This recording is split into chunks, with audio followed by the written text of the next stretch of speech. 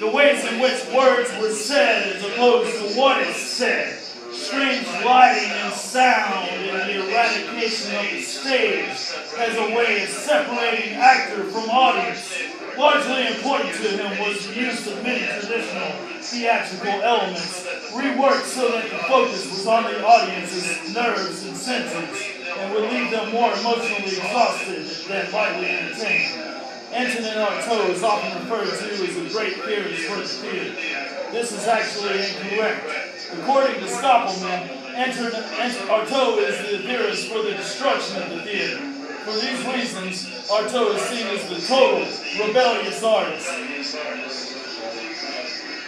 Antoine Marie Joseph Artaud was born on the morning of September 4th, 1896 at 4 Rue des Jardins des Plantes in Marseille.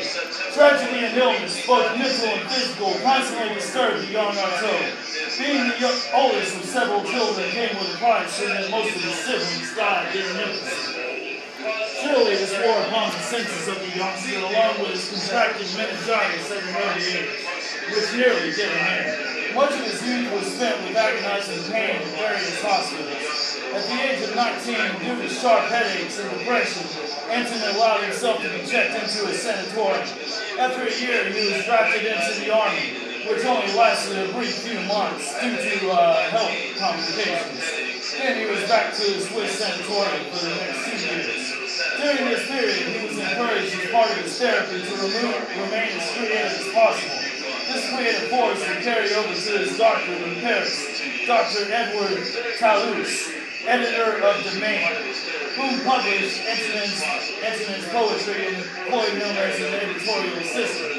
Artaud had even gone so far as to mail his poems to another editor, Jacques Rivière's, who rejected his poems at first, but after Artaud wrote back seeking to explain himself, a friendly communication between them was born, which resulted in Artaud's letters to the editor being published. These letters are considered very important due to their philosophies towards poetry and its various mental issues.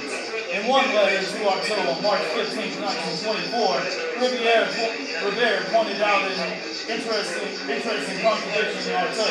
He was really good at figuring out his inner workings of his body when he was sick, but he had no control over his inner demons and such.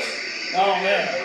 During this time also, Antonin was prescribed opium, more precisely laudanum, which is a mixture of alcohol and opium, for his continuous pain. This would prove to be one of Artaud's greatest hardships from that day until his death. There were many attempts at detoxifying, but his inner demons and constant pain delivered him to relapse after relapse after relapse after relapse. As bothersome as his addiction was, it certainly could be cited as one of the important catalysts for his form of art. From early on, Antonin had decided poetry was the most important thing in life. It wasn't just reciting poetry which was important to him. Poetry was meant to be lived on an everyday basis. One's own movement should be poetic, even if this meant harm to oneself. This philosophy also will continue on to his death.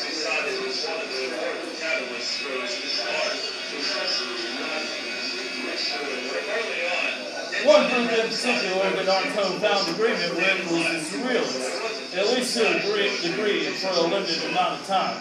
But the impact of the Union was profound while it lasted.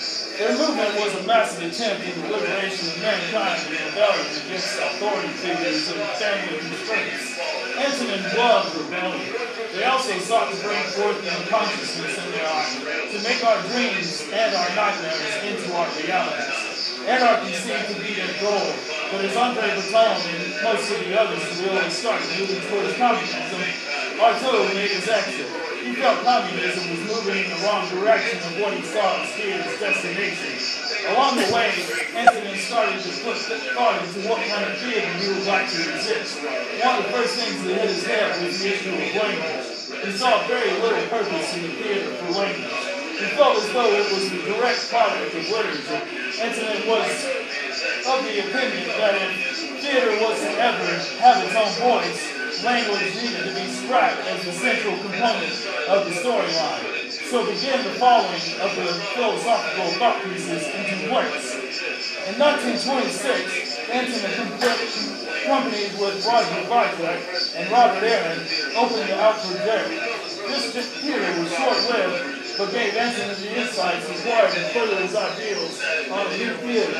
Also around this time, he became part of the Atelier Theater led by Charles Dulin. Through the influence of Bill Lennon, Artaud decided to attend a play by Japanese theater.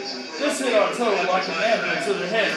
He was floored by their use of sound, visuals, masks, and other such elements, and inspired by the way it resembled an ancient religious life. It was about this time the seeds of his theatrical idea began to flourish. The flower that grew from Artaud's mind quickly became more like a Venus flytrap. His ideas started to form shape of what he called the theater of cruelty. Cruelty, according to Artaud, was not about being cruel in actions towards others, but dealt more with the cruelty of objects in the ways that we let them own us. This was a theater of lucidity and sensory derangement. The bridge between art and the real world blurred more than ever.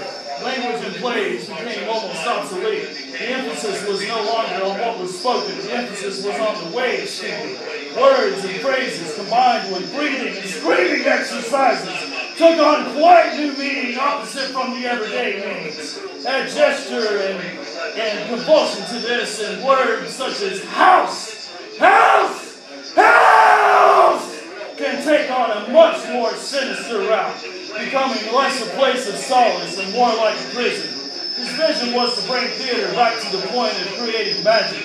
He wanted to abandon the practice of performing a play the same every time. He felt the energy of the actors was only effective when it came from a truly primal place. A place free of repetition. Also important to cruelty was instruments and lights being used in a way to create a form of panic in the spectator. Equally effective was the decision to eradicate the use of the stage. He felt the audience should serve more purpose than only to watch. He felt the audience as a sort of unwilling performer. He wanted them to be fully immersed in the situation as a performer. Another thing that to hit the chopping block was the director. The writers should have no separation between themselves and the finished piece. This guaranteed a much more faithful representation. During this period, Antonin started relating the theater of cruelty to the play when he wrote the theater and the play. He saw a direct link in the arrival of both to towns, whereas people would start convulsing and moving in painful ways. Language got reduced to moans and screams, and the basic fabric of society started to unravel. Shortly after, Antonin did a speech on the play, but he didn't limit himself to only speech during the presentation. He fell to the floor and started writhing, convulsing.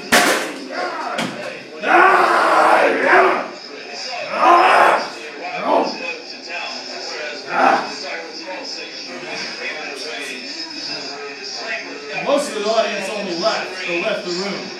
Around 1935, Artaud, after many years of studying societies and their ancient rituals, decided to travel to Mexico to learn the ways of the Tarahumara Indians and hoping to partake of their peyote ritual.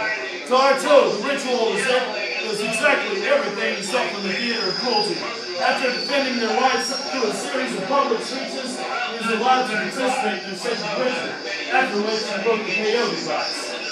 After leaving Mexico and heading to Ireland for what would be a disastrous trip, he returned home in a straitjacket and remained institutionalized for the next 9 years. He was bounced around from various places, one of which had been overrun by Nazis. They had decided inmates were undesirable and left him to starve there. At this time, various old friends of his got together a petition to have him translated to the Ireland in Burris. Though the institution was Nazi-free, it was most definitely not better.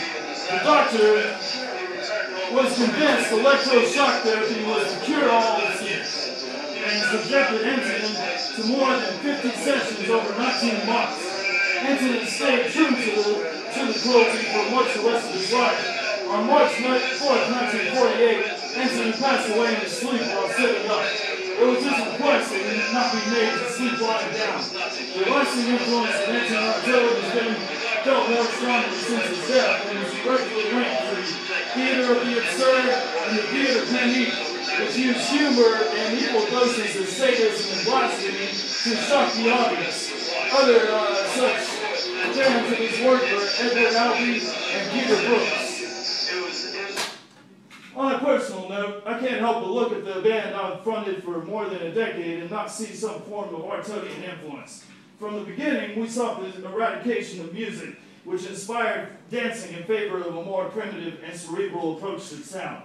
The stage has been something we ourselves did away with somewhat years ago. Our audience quickly becomes the experience they came to witness, and most often leaves in some way changed. Whether they are bleeding profusely or suddenly awakened to new ways of thinking, 9 out of 10 are forever changed for the better.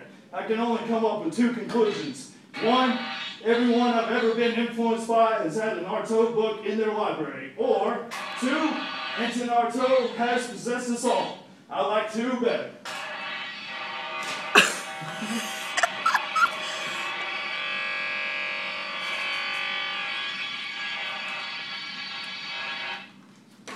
Couple of things. What? 1, you just won life.